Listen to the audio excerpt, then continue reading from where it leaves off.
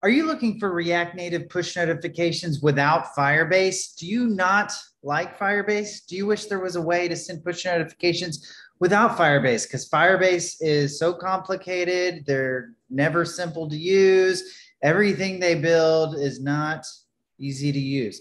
Well, if you would like React Native push notifications without Firebase, this video is for you. We're going to set up push notifications in a React Native app without Firebase. It's only going to take about 5 to 10 minutes. It's not that complicated. We're going to be using nativenotify.com. Before we get started, make sure to subscribe, hit the bell icon. We come out with videos all the time. We'll go ahead and get started.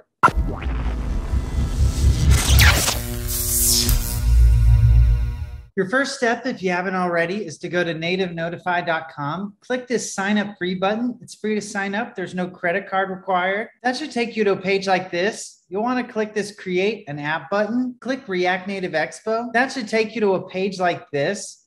The first thing we're going to do before we go on to this setup guide here is we're going to get Expo installed into a traditional React Native app. If you're using React Native, but you don't have Expo installed, you'll want to watch this part. If you'd like to just go ahead and skip over this part, if you already have Expo installed in your app, then you can skip this part and move on to this part here. This video right here will walk you through this next part. You could just watch that video and go ahead and skip ahead to this part here. You don't need to set up Expo if you already have Expo set up. But if you do not already have Expo set up, you'll want to keep watching this video. We're going to go ahead and set this all up together. So your first step is you're going to want to click this link here to learn how to install Expo into your React Native app. It's very simple. So let's go ahead and copy this. We're just going to need to install this Install Expo Modules latest. This is my React Native. This is just a traditional React Native app. So I'll go ahead and paste this in there. I'll say yes, yes. So you want to just say yes to everything.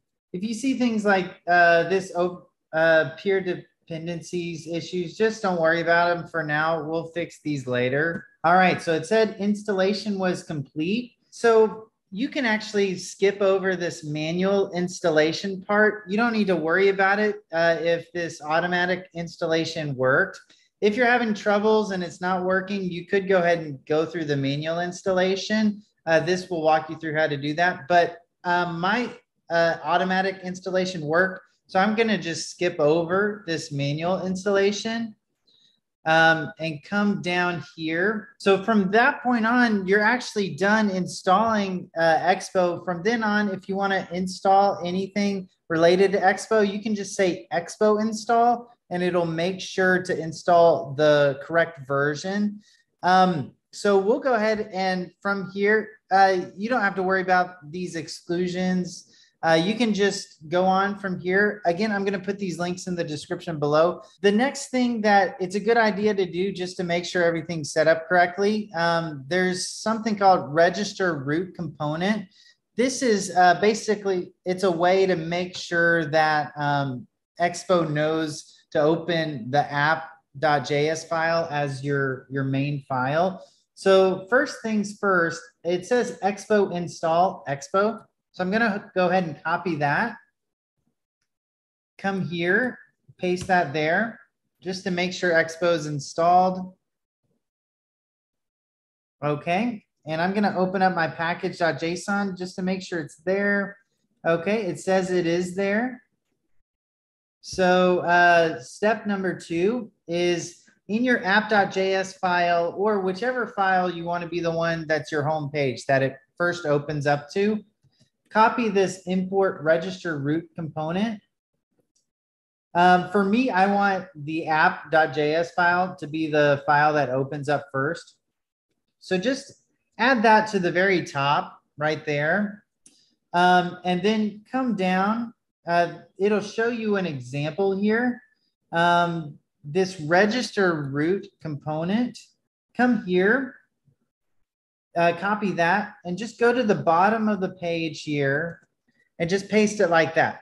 So this will make sure that whenever you open up an app using Expo, it knows that your app.js file is your main file, the one to open up to. If it's a different one, put it in whatever one is your main file. So after you've done that, from here we can test out to see if our Expo app is working properly. The way you can do that is using something called Expo Go. If you come back to the documentation down here in step 6, there's this app. It's called Expo Go. You can install it directly onto your phone, or it can open up in like an Android emulator or an iOS simulator automatically. And so if you're using React Native CLI, traditional React Native, you're probably used to saying something like React Native run Android or something like that.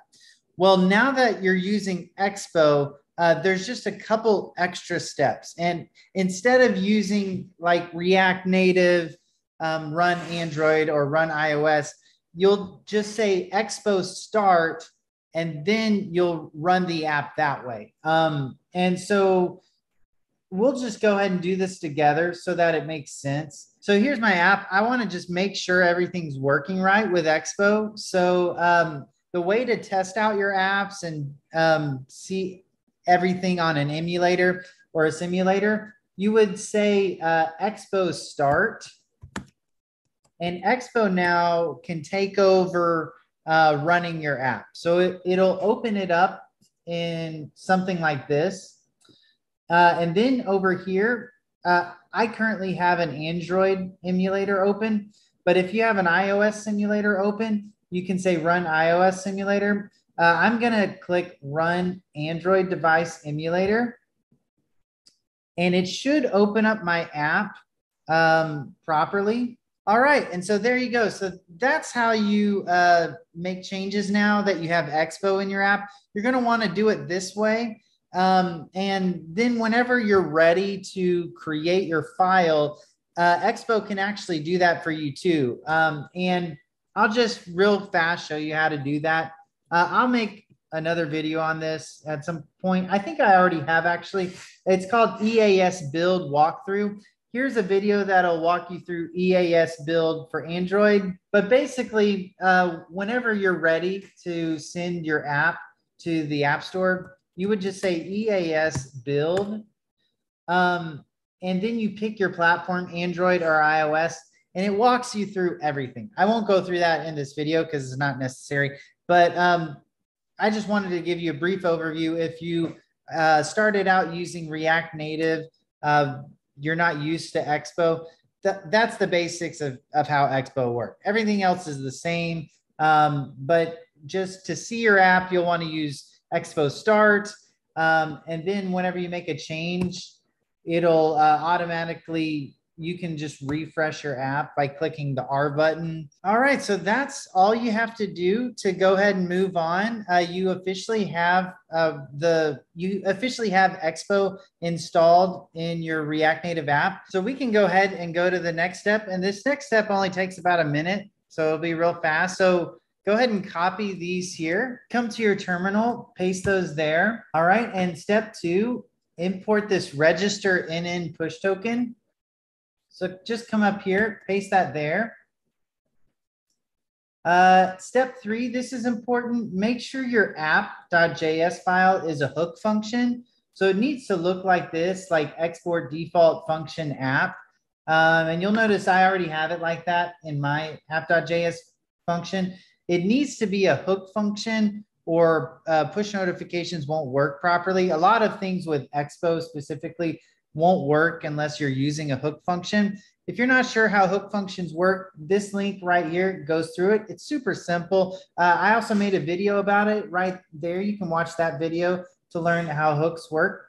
I'm already using a hook. So the last step is just copy this function. You'll notice your app ID and your app token are already in there for you.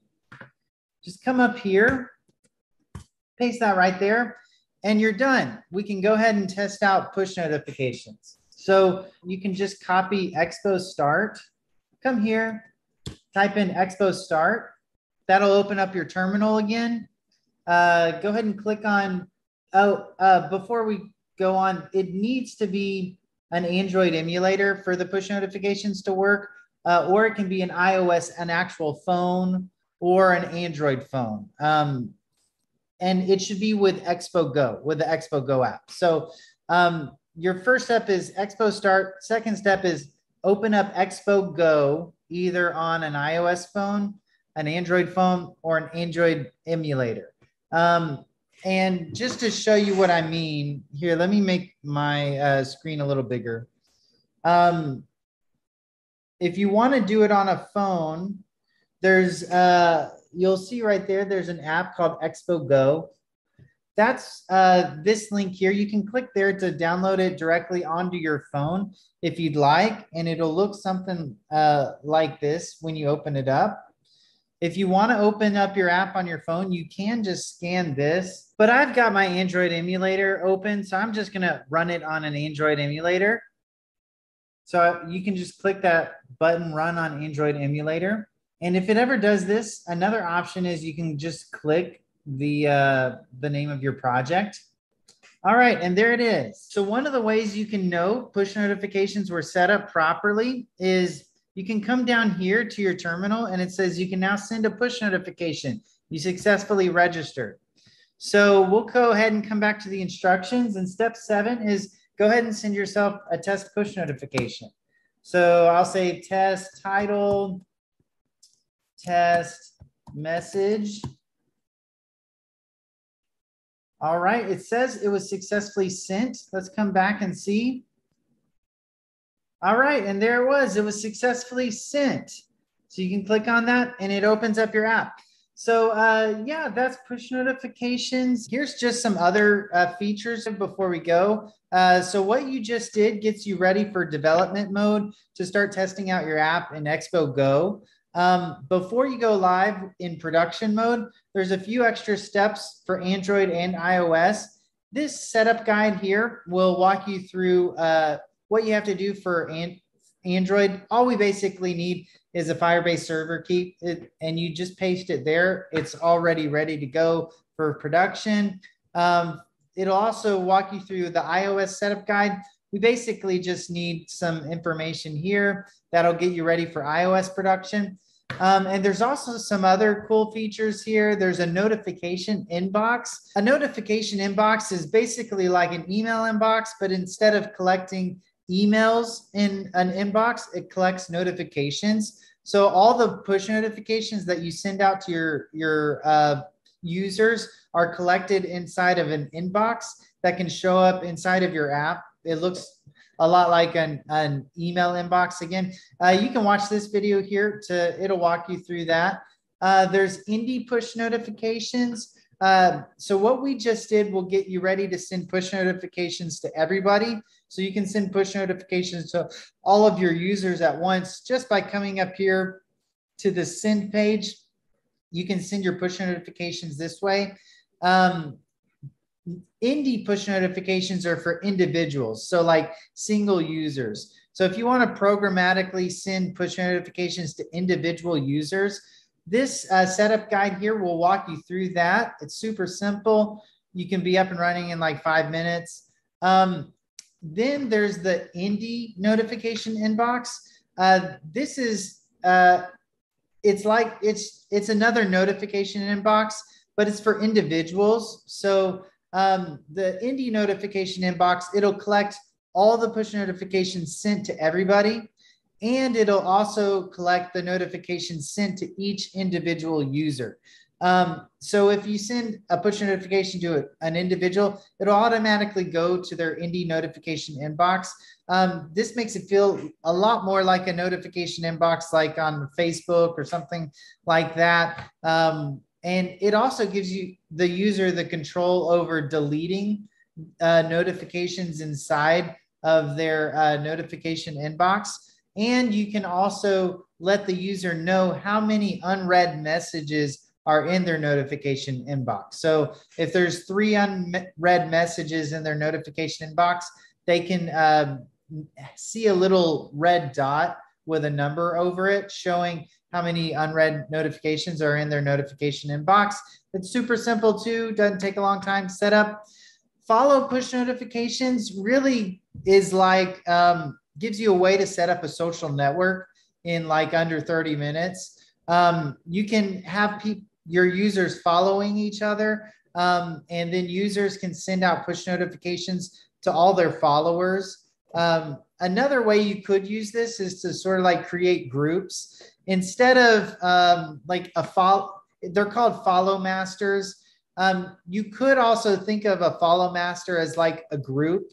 You could create a group of people to collect them into smaller groups called follow masters. So you could use this as a grouping feature too. Eventually, we're going to come out with another instruction guide on how to do that better. But that's sort of a hack to create groups, is you could use this follow push setup guide to do that, or you could use it to create a social network.